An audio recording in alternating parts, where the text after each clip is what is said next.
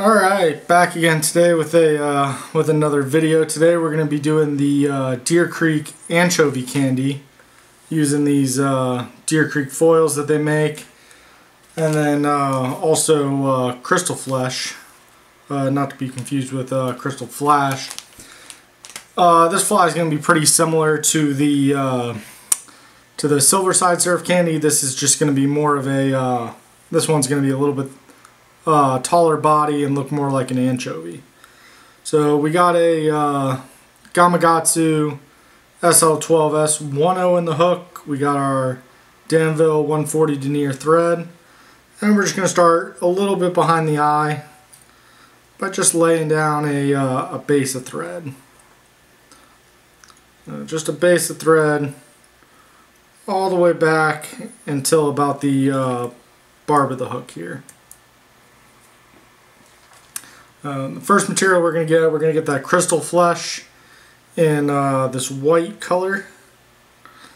You don't need a ton of it, you know, a nice little chunk, but not a ton, because we're going to fold it over. So we'll cut out a good little chunk here.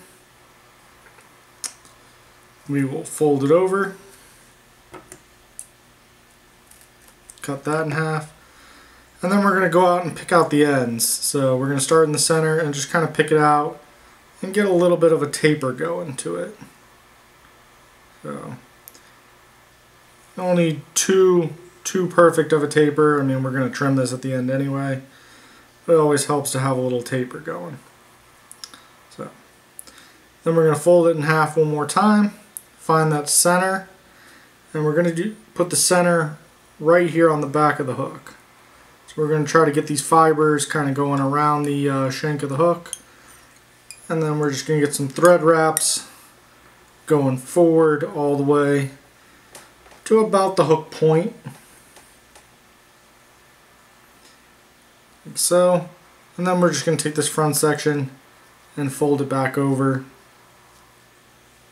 I'm going to pull it tight a little bit and then just lash that down here on the back.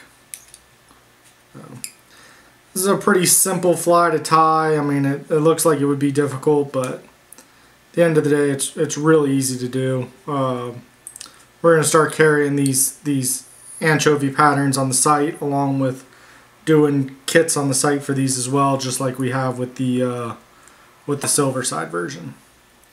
So now we'll work our thread up to the front of the hook. Again, we'll stop just a little bit shy of the eye of the hook here. Now we're going to get our next color. I'm going to use this orangey color that I call redfish. It's got kind of that redfish copper orange color to it. And we're going to get a little hank of this, probably about a third, maybe a third or fourth of the amount that we used before with the white. You definitely don't need as much of the top color in whatever color combo that you're tying as you use with the bottom. Got a whole bunch getting caught in my bobbin here. So, well, we'll do the same thing. We'll fold it in half, and then we'll go ahead and we'll pick out and kind of taper each end. This top color, you want to go ahead and taper a little bit more than you did to the bottom, just because you'll need a little bit more length on the top. But overall, not too bad. So, and we'll tie it in a little behind the eye, wrap back on it. Kind of just make sure all those are locked down. And we'll fold this top piece back, put a couple wraps in front of it, and then we'll put 2 wraps here, just kind of holding it down for a second. So now we can go ahead, we can get our foils. These, like I said, these are the Deer Creek anchovy foils. They're really simple to use. They got little tabs here on the front of them. You just kind of fold them back over the fly. So we'll take two off here. This is the medium size that we're using on the 1.0.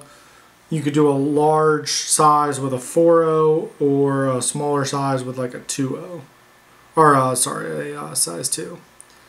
So we're going to get these little tabs right here on the front, and we're just going to wrap them in right over the front here. Just try to keep them straight as we wrap them down, like such.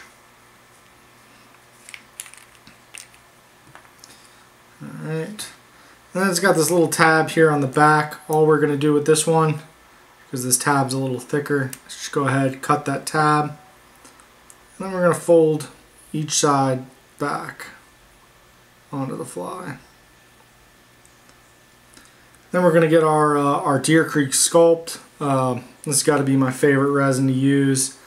Stuff, it's tack free, dries super hard. I mean, if you want to make some durable flies, this stuff is pretty great. It soaks down in the material really well for a thicker resin, which is kind of why I like using it here. So we're going to put a little right here on top of the head, just kind of hit it with our light. This is just kind of to hold the fly together, so make sure I get a little more on there, just down in this cavity.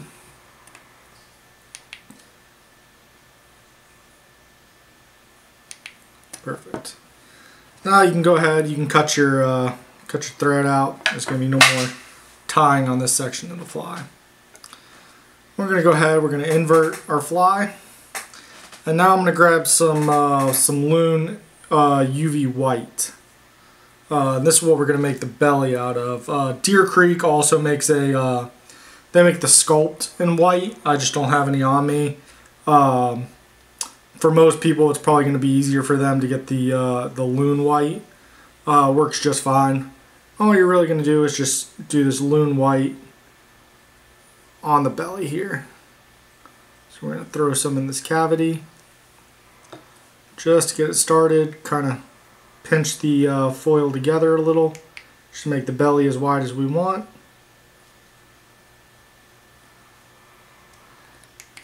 And you'll see it's going to start coming together here.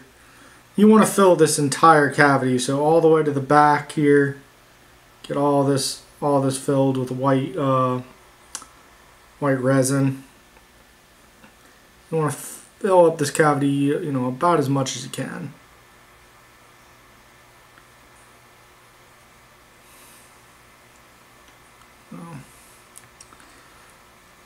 Let it kind of soak down in there. Kind of hold everything together and hit it with your UV light again.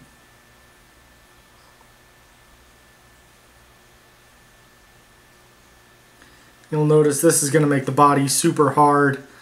Now you got resin pretty much going throughout the body. I mean, this is really what's holding the fly in there and making it just super durable. If we really want to get fancy, we can take a little bit of the UV red and put the UV red here on the front for gills. We're not going to do that today. If we were tying this in black and purple, I would do the belly in a purple color. All different types of things you can use. You can do orange for gills, you know, whatever, kind of whatever floats your boat there. So now we're going to invert the fly again, and we're just going to clip off these little tabs that we cut earlier. We don't need these, so there's one on each side. Just cut those off flush. Now we're going to take our Deer Creek Sculpt again, and we're going to kind of take this fiber here on the back, kind of stroke it back, and we're just going to go ahead and get some Deer Creek Sculpt on this side. All you want to do is just kind of pull it back. It'll make it you know, a little straighter, so when you do the last step, you don't have any big bumps or anything. So we'll hit it on that side, and then we'll hit it on this far side here.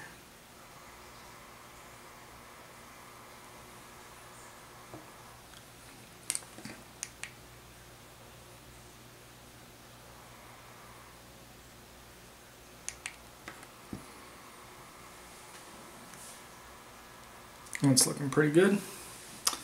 Alright, so as you can see, these already come with eyes on the foils.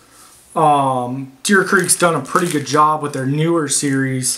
You can see here with the anchovies, they've put bigger eyes on them now, so you don't have to get your own eyes anymore. But I still like to get these little stick-on eyes and throw them on. I think they just show up much better. And anytime you can have that, you know, a bigger eye sticking out on your minnow patterns, especially if you're throwing in a school of anchovies or glass minnows or something, having something that sticks out, you know, for a fish to attack is always great. So go ahead and stick an eye on each side. All right. Looks pretty good. Let me just make sure we're all lined up. Now we're going to get some Loon UV thick. The reason we're going Loon UV thick is because the sculpt can be a little hard to manage. It's not as thick as the Loon, so the Loon really doesn't move around as much. If you're really good and got a really good rotary vise and can move this around fast enough and play with it long enough, the sculpt is actually better. It's a lot tougher than the Loon product, in my opinion. You'll end up with a much durable fly, but for the purposes today, this Loon will work. So all we're going to do, we're just going to cover this entire body with Loon UV thick. So we'll just get a little bit on all the fly. You don't need to add like monster globs to each section, just enough to just kind of cover the fly. And then once you rotate it, it'll kind of even out for you. You can see we're just kind of almost like brushing it on with the bottle here.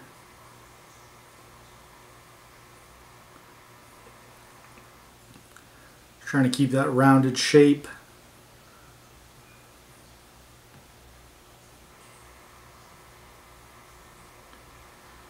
And you might miss a spot. I mean, you can always go back once you cure this and hit up more spots, but yep, I like to make sure this top section looks pretty rounded and straight. And all you got to do is just rotate your vise. I mean, really important with a fly like this, you either have a vise that rotates or have a drying wheel. I prefer not to use a drying wheel, especially if I'm going to use the Deer Creek sculpt, because I feel it doesn't really move fast enough for me, and sometimes it can cause it to drip, you know, to one side or the other. But for the most part, you know, most vices today have some type of rotary feature to them. So we'll just keep this going slowly here for, you know, 30 seconds or so, and then we'll just come in and we'll hit it with our light. So, doesn't take much to get this to dry. One of the problems I find with the Loon thick too is it dries tacky. So then you have to come back and you got to hit it with, you know, alcohol, or you got to hit it with the Loon Flow to get some of that tackiness off. Using the Deer Creek product, you get no tackiness whatsoever. So Deer Creek's definitely what I prefer, but you know, just for sculpting these bodies a little easier, the Loon is definitely easier for sculpting the body. I'll make sure that's good and hard. Should be fine. And like I said, since now that's nice and tacky, you know, I can feel it on my finger kind of sticking, we're just going to take some Loon Flow. And that Loon Flow, just brush it on. And that's going to take that tack right off. I'll get a little on one side. I think I need a new bottle of Flow. Flow is probably the best product that Loon makes. I mean, I use the Loon Flow for just about everything. We'll just get this whole fly, kind of the flow going around. The flow's so thin you can't really notice how, I mean, you can put a ton of flow on here and you'd never notice and it can really help fill in some little gaps and imperfections in your fly, make it look a little more rounded out once you hit it with the light. So we'll hit it with the light here.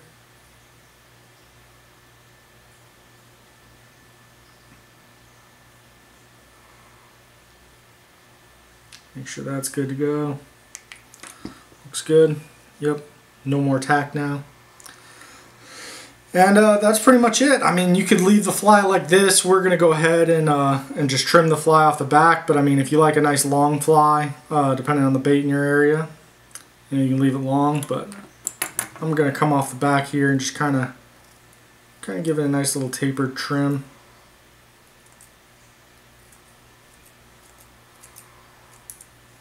You know, give it a trim one way. Try to keep this edge a little even here. Make it look just a little neater. And then I like to come right off the top.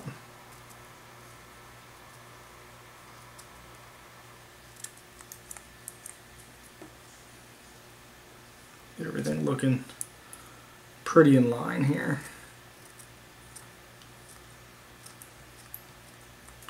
I mean, you can trim this as much as you want. At the end of the day, it's not going to make too much of a difference. But I like it to where most of the body is going to stay thick, and then right at the end it gets a little thin, just like a real anchovy or sardine or whatever you're trying to make this imitate. But this is the Deer Creek anchovy candy. Right now, this pattern's doing great off our beaches for catching snook. Throw it on dock lights.